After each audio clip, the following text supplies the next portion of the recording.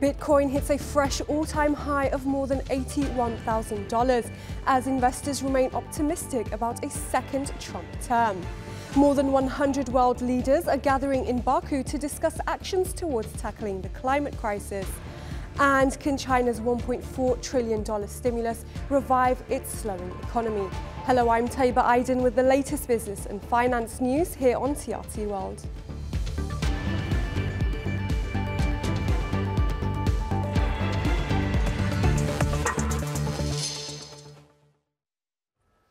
Cryptocurrencies extended their rally with Bitcoin hitting a new all-time high on Monday. Bitcoin soared to over $81,000 on expectations that cryptocurrencies will boom in a favourable regulatory environment following Donald Trump's election victory. Meanwhile, Ether rose to over $3,000, while smaller coins saw bigger moves as investors continued to digest the implications of a second Trump term. Let's get more on this now with Tim Waterer in Sydney. He's Chief Market Analyst at KCM Trade. Good to have you with us, Tim. Firstly, what's led to this massive rally in cryptos? Good to be with you again. Yeah, that's right. Quite a reaction to the election last week across all markets, really, and crypto in particular. And I think it's really comes down to, I guess, a lot of the policy aspects in play from the Trump administration. And it really stems from like a deregulation stance, which applies to the broader financial market industry as well as to the crypto space as well. And of course, let's not forget, there was a big backer of Trump during the presidential campaign. That was Elon Musk, who's very involved with cryptocurrencies himself. Some of that may have rubbed off on Trump as well. So there's a feeling that there will be, I guess, less of a stringent regulatory requirement on the crypto industry under a Trump presidency. With Musk at his side, potentially in an administration role. Let's see how that pans out. So that's what really, sent the crypto bulls into overdrive in the aftermath of the election last week. And President-elect Trump has promised to make America the crypto capital of the world. How realistic is that, given his previous stance on cryptocurrencies? Yeah, that will be interesting to see how that pans out. Because on the one hand, like President-elect Trump, he's very against like a central bank digital currency. He's not a big fan of that. But at the same time, he does support, I guess, this the idea of this crypto world basically gaining influence in in America and across the world as well. And he's even talking about having like a reserve of cryptocurrency as well. So I mean, as we talked about just before, I think he's certainly got some backers in Elon Musk. Close to him that would support that. There's still going to be some hurdles in terms of the financial regulatory bodies over there. I think we could see a little bit of pushback, but I think even if it gets some movement, I guess based on the stricter regime that was due to be brought in for crypto, even to get some movement on there to the downside, then I think he can make some progress there, which could support further gains in the crypto market. But a lot still to play out there. In coming months, as we get a better idea of, I guess, whether there's any gap between expectations for what happens and reality, when there might be some of that pushback, as I said, from the regulatory bodies. And how will this affect Trump's policies and potential trade wars with countries like China?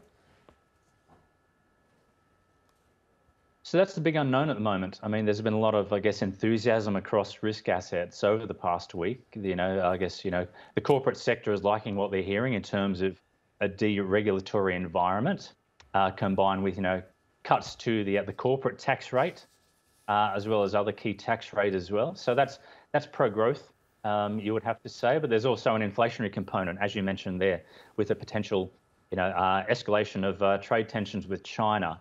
Now, of course, he's floated around at this figure of 60% potentially on Chinese imports into the US. We'll have to see where that figure lands. I'm sure there'll be some negotiations. We'll have to see whether that comes in, above 50% or less than 50%, depending on how the negotiations go. But I think that's something that investors are keeping in the back of their minds now, is that, okay, yes, things are looking pretty good on the pro-growth side, but there is this little bit of a cloud hanging over the market in terms of how this, potential trade war, high tariffs on China, how that could transpire. Because if you do tax Chinese imports at 60%, 50% even, that can have a knock-on effect around the globe because that can really crimp Chinese growth. And that could, of course, have negative repercussions for Asian markets. So that's something to consider moving forward. But yeah, hopefully we'll get some clarification on where things stand on that potential trade war front in the coming months. All right, Tim Water, we will have to leave it there. Thank you very much for that analysis. Thank you. Representatives from almost every country in the world are gathering in Azerbaijan for the annual UN summit on the climate crisis. Starting from Monday, the 29th session, known as COP29, will last for 12 days, and during this time, world leaders and experts will discuss ways to protect the environment. TRT World's Hassan Abdullah is there. Azerbaijan's capital, Baku, is set to host heads of states and governments, as well as ministers and technical experts from around the world. The conference of the parties to the United Nations Framework Convention on Climate Change, or COP29, first formed nearly 3 decades ago. The primary topic on this year's agenda is cutting down global carbon emissions. Among the participating leaders is Turkish President Recep Tayyip Erdogan. We will accelerate the green transformation process in our industry with the climate law. Our work continues on establishing an emissions trading system. We will support the transformation of our industry and increase our competitiveness by encouraging all kinds of innovations that reduce our carbon footprint. Turkey has set a net zero carbon emissions target for 2053. But for some countries, embarking on a greener path is more challenging. A case in point is Azerbaijan, where oil and gas account for nearly 75% of the country's GDP and 90% of its exports. The government here says it's working to reduce the carbon footprint. But with such heavy reliance on fossil fuels, it's easier said than done. Azerbaijan seeks to reduce greenhouse gas emissions by 40% by 2050. However, many representatives from the Global South say some of the biggest polluters are Western nations who don't practice what they preach. US President-elect Donald Trump has earlier promised to take his country out of the Paris Climate Agreement again.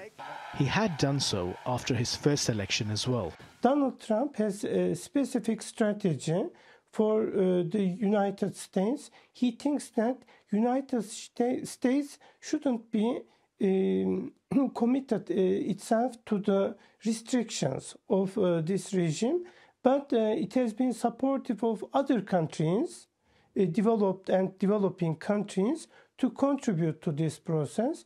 At COP29, delegates from around the world will once again negotiate international agreements and commitments to combat the climate crisis and ways to offer more support to the developing countries.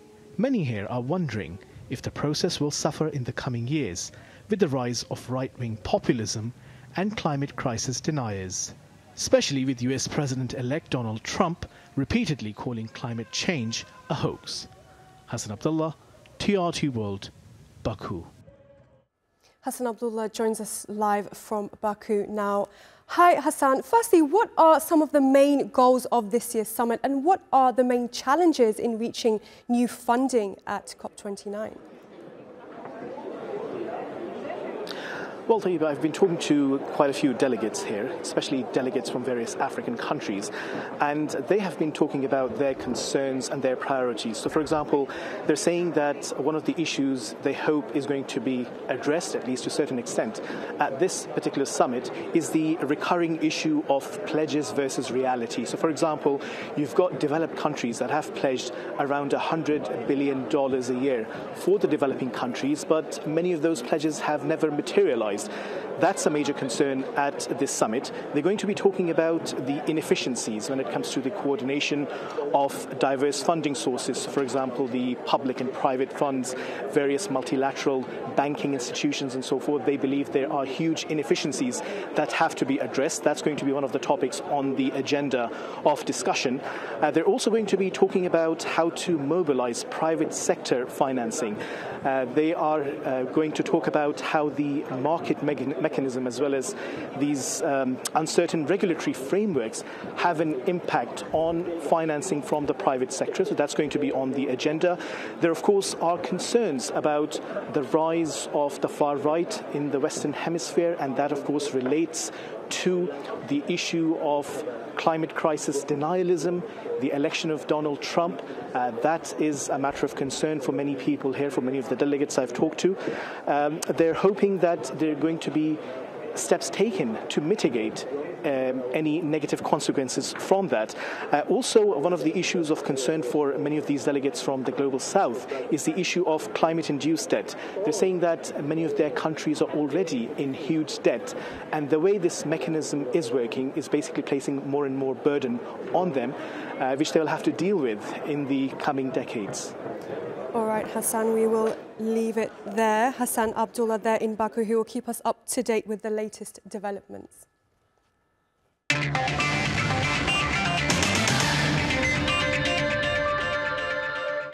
Now a quick look at some of the other top business stories from around the world. Iran has begun nationwide rolling power blackouts due to a natural gas shortage ahead of winter, despite having the world's third largest oil and second largest gas reserves. Tehran, with a population of 9.5 million, will face daily 2-hour outages.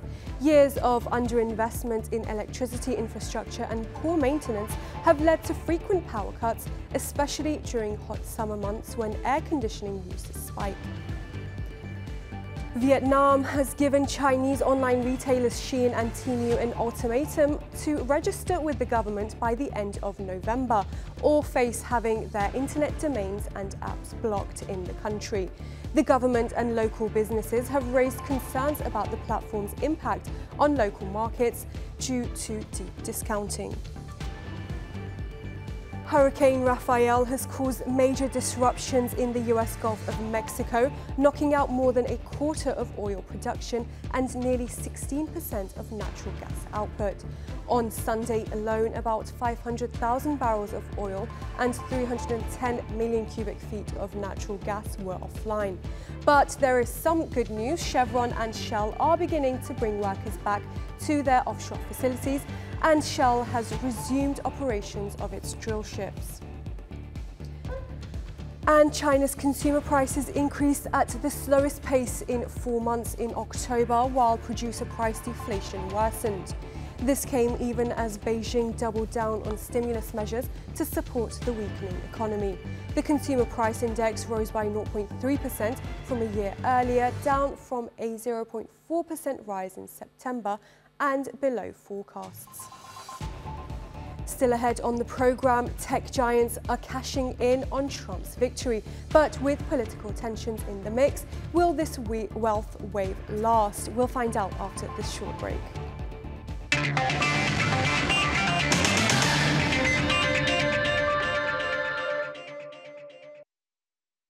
The world's wealthiest individuals saw their fortunes skyrocket to record levels in the wake of Donald Trump's election victory. Unsurprisingly, it's US tech titans who came out on top. According to the Bloomberg Billionaires Index, the combined wealth of the world's top 10 richest individuals soared by nearly $100 billion in the past week alone. The optimism swirling around Trump's anticipated policy agenda pushed stocks higher, fueling this significant increase in wealth. Many of these billionaires are expected to benefit from deregulation and tax cuts, which could unleash fresh waves of investment in their companies. Leading the pack was Elon Musk, whose fortune swelled by $50 billion, pushing his net worth past $300 billion for the first time. As a vocal supporter of Trump, Musk benefited from a sharp rise in Tesla's share price, where he holds a 13% stake as CEO of the electric car giant. The president-elect has hinted at a potential role for Musk in his administration, possibly appointing him as an efficiency czar to streamline government operations. Other big winners include Amazon's Jeff Bezos, who added another $7 billion to his nearly $230 billion fortune. Microsoft's Bill Gates, former CEO Steve Ballmer, and Google co-founders Larry Page and Sergey Brin also rode the market wave to grow their already massive fortunes. And Meta's Mark Zuckerberg faced a slight dip on the election day, but remained solidly in the top ranks with a net worth of $209 billion. However, his strained relationship with Trump remains a looming shadow. The president-elect has previously threatened legal action against Zuckerberg over alleged meddling during the 2020 election. Now, as China's economy struggles to grow, authorities there have announced a $1.4 trillion stimulus package. The goal is to tackle local governments' hidden debt, but with problems ranging from a slumping property sector and low consumer demand, will the measures work? Emre Boz reports. Row after row of apartments, but no buyers on the list. Scenes like this show physical signs of China's slowing economy, dealing with the housing crisis, huge private debt levels, declining consumer confidence, and low production across a range of sectors. This is having an impact on your everyday worker. This year, I resigned from my previous company in April, and I have sent out resumes during this period. But you can see it takes more than half a year to get a new job. There are not so many projects. With demand at all-time lows, people are now spending less, and companies are unwilling to hire. This stagnation continues to lead to lower economic production.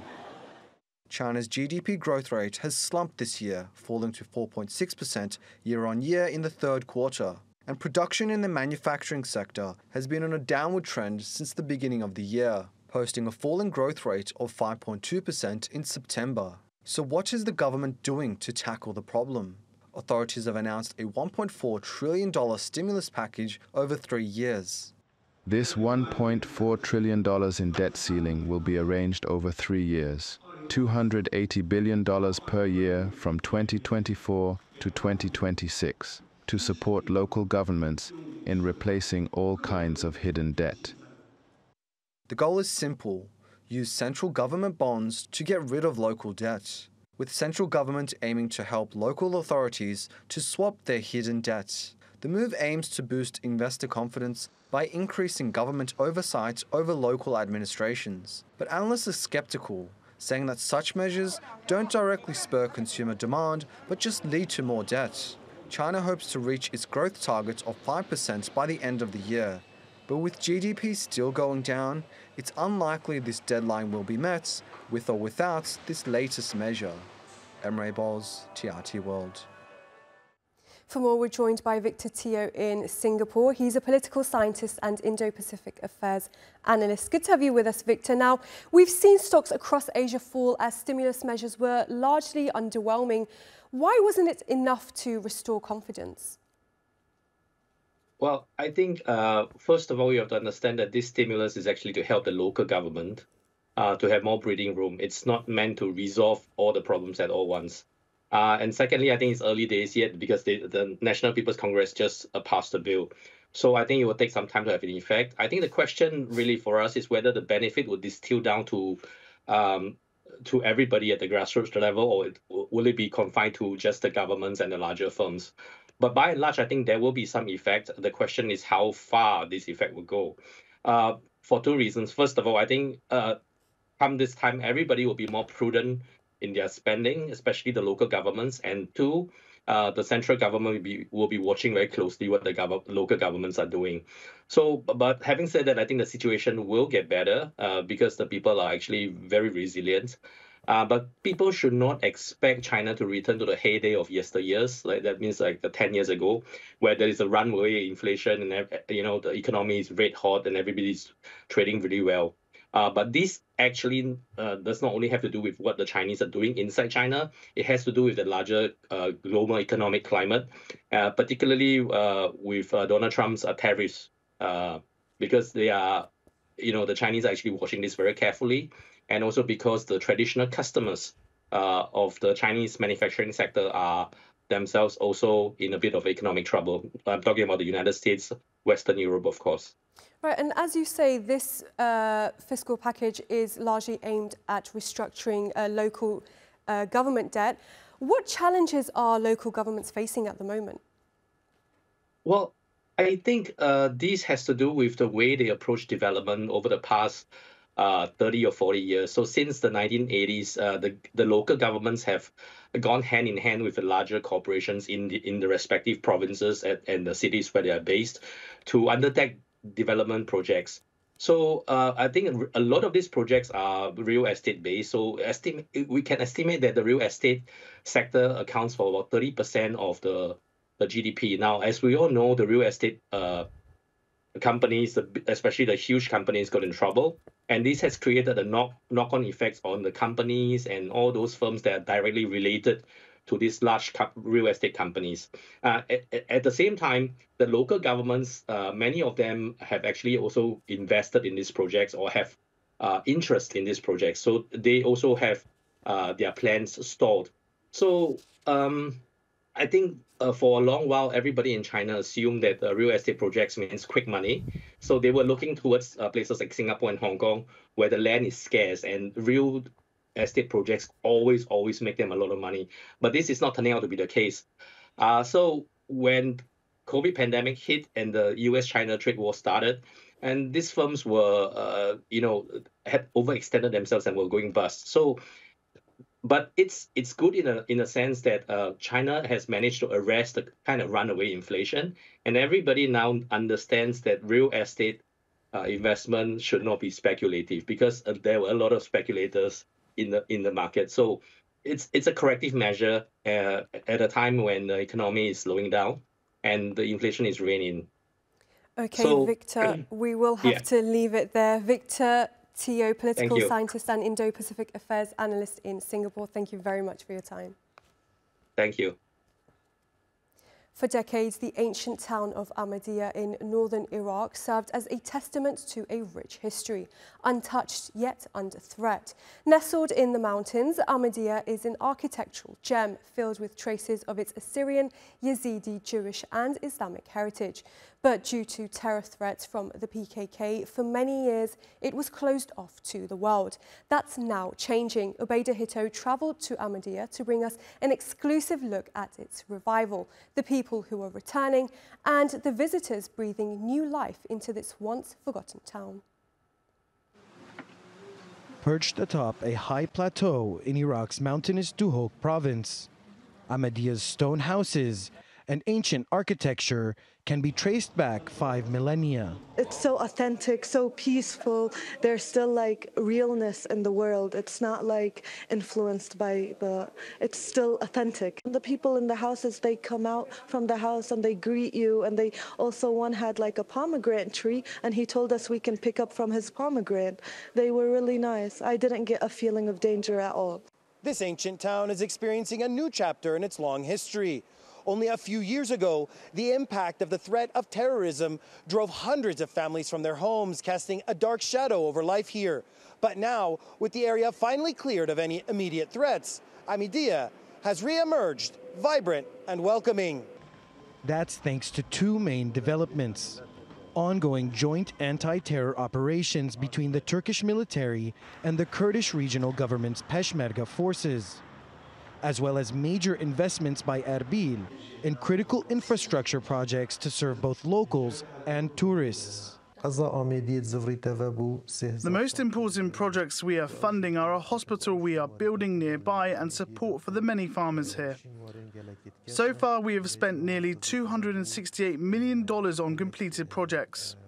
We're also building a new road which will pass through the town's historic sites. For example, it will be easier to reach the town centre from the Ahmadiyya gate.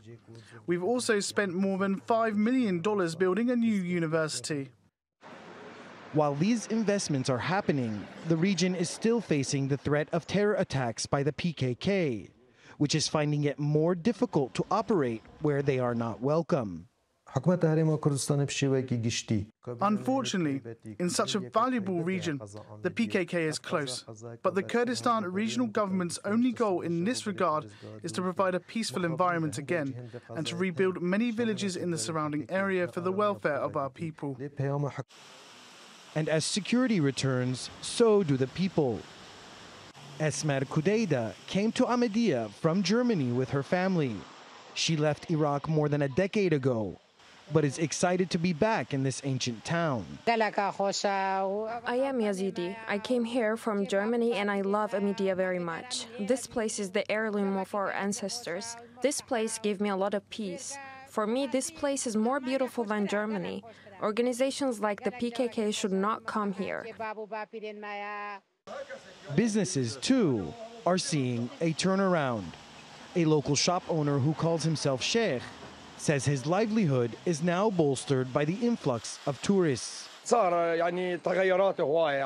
Things have changed a lot. People are investing in tourism projects like hotels, cafes, and shops like mine selling local sweets, foods, and unique souvenirs. Slowly, the tourism traffic is improving. Even as anti-terror efforts continue nearby, the ancient spirit of Ahmadiyya is heavily present.